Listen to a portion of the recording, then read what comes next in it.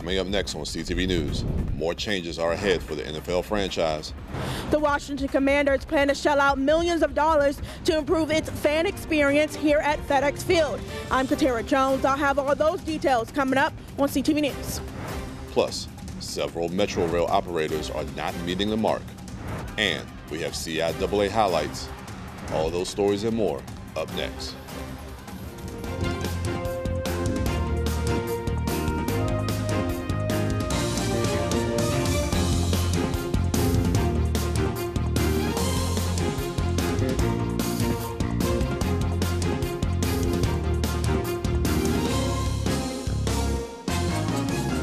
Good evening. I'm Patricia Vallone. And I'm Byron Scott with a CTV News update.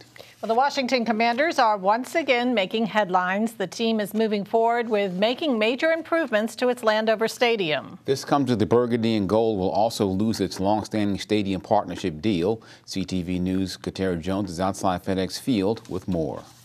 The Washington Commanders announced that it will spend $75 million to improve the stadium and fan experience here at FedEx Field in Landover. The team says it plans to make entry into the stadium quicker, create new premium seating options, improve food and beverage options, and also better its sound system. As for the stadium itself, it will also make some upgrades, including to its elevators, escalators, and other infrastructure improvements. CTV News spoke to fans who had mixed feelings on the Commanders spending big bucks to improve the stadium. What they need to do is they need to do some improvement on these roads because I live in this area and it's hard to get in the stadium. I mean, you know, for people that live actually in that area. Any improvement is great. Any improvement. Really? I would like the seats to be bigger though. Okay. That's my only complaint about the stadium. Are you a big Commanders fan? Yes. Okay. Yes. Now in other Commander news, the popular shipping company FedEx, which has its name on the stadium, says it's ending its naming rights agreement with the Commanders 2 years early. According to reports, that agreement was supposed to end in 2026. Now this stadium has been called FedEx Field since 1999. Katara Jones, CTV News. The decision of FedEx ending its naming rights agreement with the Commanders could result in the team losing about $15 million in revenue. Well, the threat of a partial government shutdown looms once again if federal lawmakers don't agree on a spending deal by tomorrow. Lawmakers must reach a deal before March 1st, a key funding deadline. A bipartisan spending deal was supposed to be unveiled Sunday, but didn't happen. The partial shutdown could begin this Saturday, March 2nd, if Congress cannot reach a funding agreement. Meantime, a second deadline takes place a week later on March 8th when a short-term funding bill passed in January will end. And as the Maryland legislature deals with a revenue shortfall, one lawmaker proposes increasing their taxes on alcohol and cigarettes. Delegate Ben Barnes, who sits on the House Appropriations Committee, is sponsoring two bills. The first would increase the per-pack tax on cigarettes by 75 cents to $4.75. The other measure would increase the sales tax on alcohol by a penny to 10 cents on the dollar. Reports indicate that the proposal could bring about $90 million in revenue to the state. Maryland State Police are investigating an early morning armed robbery and assault in College Park. It happened about 2:30 after the victim, an adult female, was driving on Route 1 near IKEA Way and noticed a dark passenger vehicle following her. The vehicle then allegedly tried to run her off the road as she entered the 495 outer loop. As she pulled over, multiple people robbed and assaulted her at gunpoint before fleeing the scene. If you have any information on the incident, you can call the Maryland State Police College Park Barrack at 301-345-3101. A financial error by the county's public school system is leaving some employees in the lurch. Some IT, secretarial nurses, and security staff say the county made a mistake last year and sent an extra payment to those workers. Officials with AFSCME Local 2250 say the workers tried to send the extra money back, but were told the payment was correct. Now the school system is deducting their pay. Workers say their gross pay is being deducted rather than their post-tax pay. The school district attributes the problem to a system error related to pension deductions. The Maryland Higher Education Commission extends its financial aid priority deadline to accommodate a delay in federal FAFSA applications. The new deadline is May 15th to submit a 2024 to 2025 free application for federal student aid. Also included in the extension is MHEC's One App for undocumented immigrants. Students who submit their applications by the priority deadline are included in the initial round of awards in June of 2024. A shooting in District Heights leaves one man injured. Police say that just after 4 p.m. yesterday, they responded to the 6900 block of Walker Mill Road for a report of a shooting. That's where they found an adult male suffering from a gunshot wound. He was taken to the hospital in stable condition. The investigation into what led up to the shooting and the search for suspects is ongoing. Anyone with information on the case is asked to call 1-866-411-TIPS. Lawmakers in Annapolis are looking at several bills aimed at helping incarcerated individuals. One is the REAP Act, which stands for Resources and Education for All Prisons. The measure, which passed in the House, will require the state to help qualified prisoners gain access to financial aid by way of federal Pell Grants. Another bill, the Prevention of Forced Infant Separation Act, would help incarcerated mothers connect with their children by establishing liberal visitation rights. And a third bill targets voting rights. House Bill 627 will require the Corrections Department to register eligible prisoners to vote when they are released from prison. The legislative session ends on April 8th. And the Navy has joined the investigation into a hate bias incident involving 2 U.S. Marines based in D.C. Lance Corporal Sergio Delgado and Hayden Pritchard were charged earlier this month in connection to a hate bias incident at the University of Maryland in April of 2023. Investigators with the university say racial slurs targeting the black community were found in a residence hall. Delgado was charged with trespassing. Pritchard was charged with trespassing and property damage. The university says neither suspect is enrolled in the school. And you are watching CTV News. Coming up, a bill in Annapolis could lead to all Maryland students receiving free breakfast and lunch. We'll have more on that story after the break. Stay tuned. Happy retirement, Dad. Thank you very much. So, Dad, what are you gonna do now? Some couples do back-to-back cruises. No way. That's too Passive. I bet you guys won't last 5 months in the house all alone. Well, we just miss being around kids. And we aren't done yet. Milton Hershey School house parents. What's that?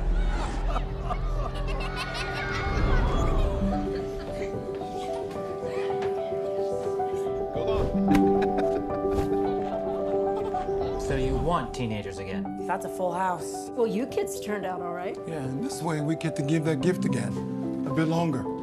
Don't you want to save? How will you afford to move? Can we even visit you guys while you're in Hershey? Oh, you can come visit. And the school will pay for us to relocate. And we'll save even more money because we won't have to pay for housing, utilities, and meals. And the school provides everything we need to make a difference in these kids' lives. We won't be alone. There'll be people like us from all over the country helping care for these students. You're set on it, aren't you? Absolutely.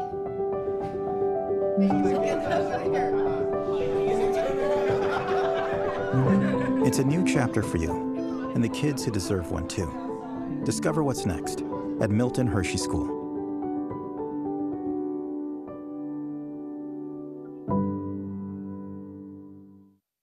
I am an athlete. I am an educator. I'm an EMT, a neurologist, a veteran, a business owner. I'm a mom. We are survivors. Cardiovascular disease is the #1 killer of women and doesn't discriminate. It can affect any woman at any age or stage. Yet many women don't know it's our greatest health threat. Encourage 3 women you love to learn more about their risk factors and how they can take charge of their health today.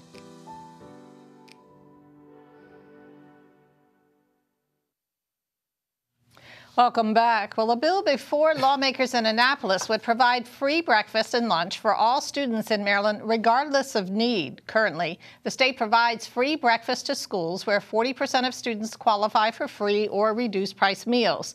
Elementary schools are exempt from the requirement if fewer than 15% of their students are eligible for the program. The bill has more than 60 sponsors in the House. If passed, Maryland would join 8 other states that provide universal free school meals. A review by the Washington Metro Rail Safety Commission says Metro Rail is not in compliance with its train operator certification requirements. In an order issued today, the commission says Metro Rail is designating train operators as certified despite documents indicating that they are not. Officials say the commission's review demonstrates that Metro Rail is not ensuring that its train operators have the skills the agency requires to respond to an emergency. Is one very, very important layer of safety that we are finding a safety gap in.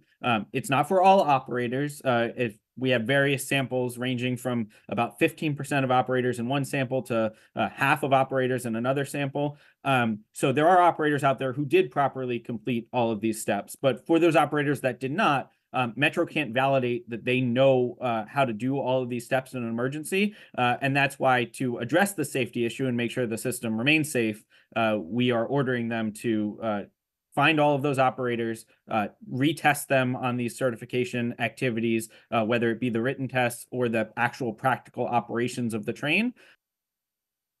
The order requires the system to identify operators that have been improperly designated as certified. Metro has 90 days to develop a corrective plan. As we reported earlier this week, speed cameras across the county may go offline as the police department transitions to a new vendor. That means there could be a gap in enforcement that stretches for weeks or months. For years, the county speed cameras have been run by a company called Conduent. In 2023, when cameras were authorized for residential areas, officials determined that the vendor couldn't handle residential speed enforcement. The company also had problems operating cameras on Indian Head Highway. The department says its goal is to have new cameras in place within 90 days. A Prince George's police officer was released from jail and is on home confinement. Corporal David Hardester is accused of attempted murder for allegedly shooting his service weapon at his wife's boyfriend while his back was turned. Hardester told police that it was an accident. The officer has been with Prince George's Police since 2005 and is currently suspended without pay. A Catholic group is asking Maryland's Attorney General to end its investigation of child sex abuse into the Archdiocese of Washington and Delaware. According to the Baltimore Sun, the Catholic League for Religious and Civil Rights called the 500-page report on the Archdiocese of Baltimore, quote, a total waste of money. Since the Child Victims Act went into effect October 1st, a slew of lawsuits have been filed in Maryland alleging abuse at churches and state institutions, including juvenile detention facilities. Well, an update to a series we brought you 2 years ago about a local community trying to preserve its history and bring restorative justice to its residents. Lakeland, a historically black neighborhood in College Park, was torn apart for decades, all under the guise of urban renewal. So when a developer recently purchased Campus Village Shops, a small strip mall that once belonged to the community, residents were again disheartened. But after a year of discussions, Lakeland leaders were able to secure a space for a new legacy center. It'll also be home to the Lakeland Community Heritage Project. We have a digital archive that folks will be able to access there, and also there'll be some physical exhibits for people to see and come in and learn about the Lakeland story, and also a small space that will house the physical archives for the neighborhood. So much has been taken for us, and it's a wonderful place to just keep our history intact, as whatever we can keep intact at this point. I'm really looking forward to having that, especially the audiovisual section of that. They have a special place for us to record history. And the new development and Lakeland Legacy Center are scheduled to be completed in 3 years. Well, after the break, CTV News is continuing to highlight Black history in the county. Find out how one cornerstone of the Black community continues to be a source of brotherhood. Stay tuned.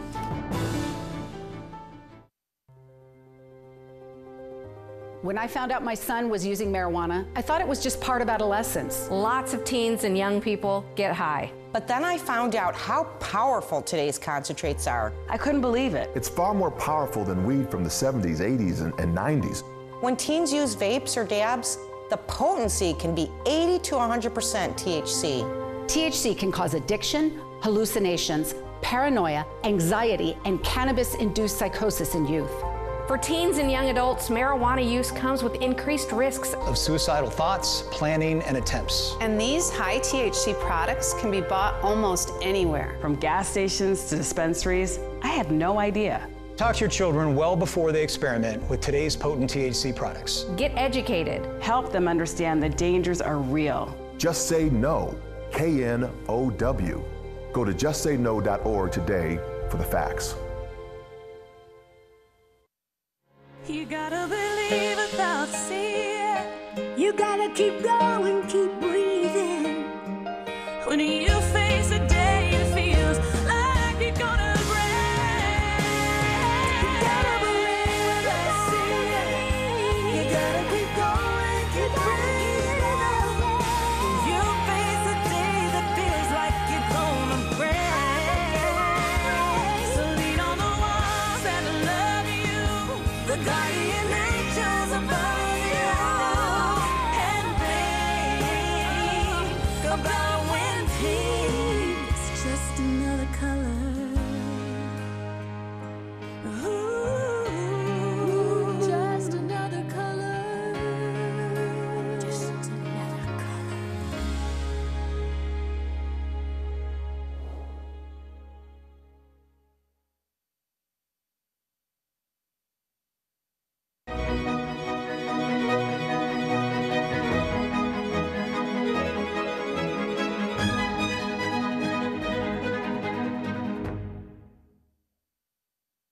Thanks for staying with us. Well, the barber shop has been one of the cornerstones in the African American community for decades as we continue to celebrate Black History Month.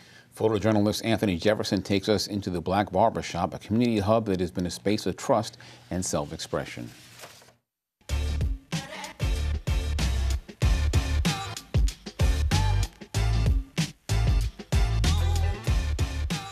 The barbershop in the African American community is a staple because, I mean, people go through a lot of stress, a lot of hard times, and as well as happiness. Like, you get kids that come through here with good grades and they want to be patted on the back, so you have to give them, you got to cheer them up, as well as console when they're going through things. I boost up a lot of people's dreams around here. Just to see me come from where I came from, to learning how to cut hair, and actually being here every day cutting hair. But don't let the cover of your book define you. Just because of where you grew up at or what you may look like is not who you really are. So you go ahead, despite what you went through, and you fight for something better. Strive for something better. With today's standards, barbers typically, they wear tennis shoes and boots, but back then, when I was getting my hair cut, the barbers wore Crocs, they wore oysters, they was top dressers, you know what I'm saying? They looked good in the community, so it was something that stood out about that, so that's what made me go into barbering. The barbershop in the Black community gives out a lot of opportunities because it gives each and every one of these guys an opportunity to be their own boss, which they already are. And then it shows the kids in the community, whether you be 7 up to just almost 21 years old, a chance to be a leader, to grow your own business, just by watching these barbers here. And the barbershop has always been a safe meeting ground in the Black community. The barbershop is a sanctuary because when we first opened up back in like maybe 92, 93, we had a lot of the older guys come in, play checkers, chess, just to commute, drink their coffee. They didn't even get haircuts. They just wanted to come in here and be a part of the barbershop every day, talk about politics, what's going on in the community. Black barbershops have long been and continue to be central hubs of the Black community, a place to connect, share, and overall embrace a community. And we want to thank both the narrator and the photographer for that story. Well, a few Marylanders are a little bit richer after hitting the lottery last week. 2 scratch-off tickets worth $1 million were cashed in. 5 prizes of $100,000 or more were bought in Baltimore, Elkton, and Hyattsville. 29 people won at least $10,000 in prizes last week. Winners can cash their prizes at the Maryland Lottery Claim Center in Baltimore. And on the environmental front tonight, Prince George's has earned the right to a little trash talk.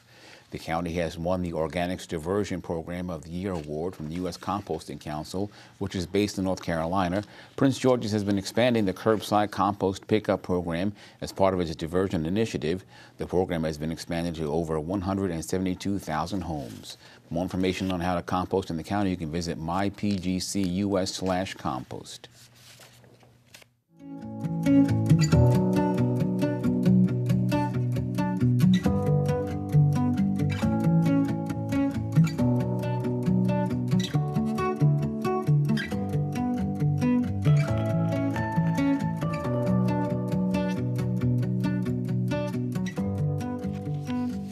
It's Wednesday, and you know what that means. It's our pet of the week. Meet Cookie. She is an 8-year-old white and tan domestic long-haired cat.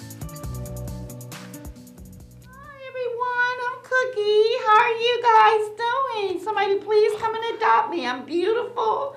I'm sweet. I'm loving. She's great in the household. Very friendly, very quiet. Around maybe some older people. You know, maybe mid-older, not too old, but good company. So I'm trying to figure out if that was Cookie's voice or not, but if you'd like to adopt her or any of her furry friends, you can call 301-780-7200. And you're watching CTV News. Coming up after the break, our sports reporter Simon Buggs has a preview of the Wednesday sports page. What's up, everybody? And coming up on your Wednesday sports page, a recap of some high school and college playoff games that were played last night. I promise you, you're going to want to see this. Stay right there.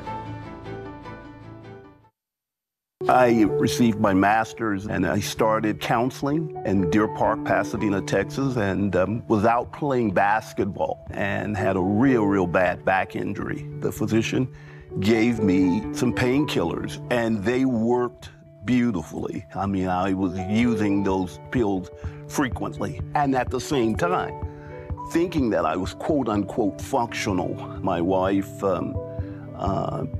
starts saying to me, look, Robert, the pills are destroying our family. Can I stop real quick? Right. At that point, my wife decided that she needed to get away because the kids were growing up seeing an addicted father. I cried out and asked God to somehow deliver me from the substance abuse. I wanted to stop, but I couldn't. I ended up living on the street in an abandoned warehouse for 12 years. There happened to be a hole that had somehow been cut out. I would lay on that nasty mattress and I would look through that hole and I would ask, God, is this it? Where are you? Where are you? The ARC had saved my life. What the work therapy gave was structure. I felt like I was a part of something again. And now today, I am the intake coordinator where I have that opportunity to give back to others what the ARC gave so freely to me. Nothing is more powerful than that. So I've been clean now for about 10 years. The kids are back.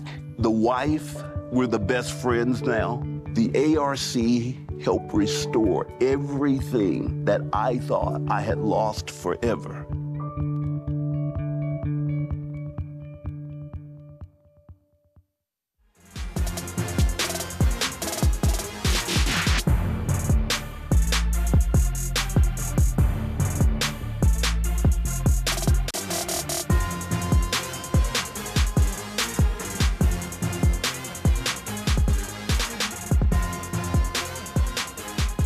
Okay, sports fans, the moment you've all been waiting for is finally here. The start of your Wednesday sports page. Beginning with some high school basketball news, the high school basketball playoffs are underway, and the Largo and Crossland boys basketball teams took the court last night versus one another. CTV Sports was able to catch up with Lions head coach Rodney Ward before the game, and he touched on what he wanted to see from his players in the matchup. Just energy, effort, enthusiasm, playing for each other, making the right plays, taking care of the ball, making layups, making free throws. and just come with that focus, championship focus, championship effort. Starting with the first quarter, Crossland was able to strike first and get the first points of the game as number 4 Jaden Walls drove the ball baseline for a layup, avoiding multiple defenders in the process. And soon after, the Lions scored their first basket of the night thanks to this putback layup from forward Cam Ward. Over the course of the quarter, Largo began to pull away though because of plays like this and-one layup for 2-guard Jalen Johnson after fighting for a loose ball, as well as this nice job of forward Cam Ward getting to his spot and knocking down this mid-range jumper. And the Lions ended the opening quarter being up 18-4. Moving on to the second quarter, the Lions continued their shot making, such as this three-pointer hit by forward Rooney Joseph. And even though Crossland made some plays in the quarter like this nice layup converted by center and forward Eric Dukes, they couldn't close the gap and went into halftime down 43-13. And Largo will hold on to their lead in the second half and rout Crossland 68-23. Their next opponent will be Fairmont Heights tomorrow at 7 o'clock. Meanwhile, over in Baltimore, the Bowie State men's basketball squad took the court yesterday as well against Livingstone in the first round of the CIAA tournament. Beginning with the first half, the game was close as the Bulldogs traded baskets with the Blue Bears and held a single-digit lead through most of the period. But as time went on, the Bulldogs began to pull away. And thanks to shots made like this floater from guard Kevon Corley, the Bulldogs making plays on defense to force a turnover, resulting in another bucket, and this made 3 from another guard and Anthony Carpenter, Bowie ended the first half being up 36-24. Switching to the second half, Livingstone began to mount a comeback as they cut the lead from 12 to single digits. And with 36 seconds left in the game, forward Amari Wimbush was fouled and Bowie only led 63-61. And Wimbush nailed both free throws to increase Bowie's lead to 65-61. Shortly after Wimbush's made free throws, Corley scored again to increase the lead to 67-61. And Livingstone came back down the court and guard James Nipper made a layup to make it 67-63. And after another 2 made free throws from Bowie, that sealed the deal as the Bulldogs 69-66. CTV Sports caught up with Bulldogs head coach Darryl Brooks after the game, and he believes his team's ability to win close games in the past helped them come out with a victory yesterday. We've been doing that to a certain extent the last couple of weeks, winning close games, going down early, coming back. We did that at Lincoln last week. So I thought when we went up 17, I thought that we were going to be able to kind of ride it out. I knew they would make a run. I didn't think that the kind of run they made that they would. I knew they were capable. So, again, we missed some shots. We turned the ball over a couple of times. We missed some free throws. The biggest thing is that we were getting shots in that stretch, and we weren't making shots. So, we made some big ones down the stretch, and we made some big free throws. Bowie State will match up next versus Fayetteville State tonight at 6:40. And that is your Wednesday sports page. Simon Buggs, CTV Sports. Thanks, Simon. And now let's get a quick check of our 3-day weather forecast. Tonight, you might want to get indoors early. There is a wind advisory that starts at 6 p.m. and goes into early morning tomorrow with wind speeds reaching 31 miles per hour in some areas. Thursday, it will be sunny and clear with a high of 45 and a low of 29. Friday, showers likely in the afternoon. Temps warm up to a high of 54. Evening lows drop to 43, and keep those raincoats handy. There's a 50% chance of rain on Saturday. Temps will reach 57 to close out the week. And now for the community calendar. Tomorrow night, former United States Capitol Police Captain Harry Dunn will be at Hillcrest Community Center for a conversation with purpose, justice, accountability in the aftermath of the Capitol riots. Dunn will be discussing his memoir, the New York Times bestseller, Standing My Ground. The event takes place again tomorrow from 6:30 to 8:30 at night. For more information, visit pgparksdirect.com or call 301-505-0896. And that wraps up our CTV News Update. I'm Patricia Vallone. I'm Byron Scott. Join us tomorrow night. Good night.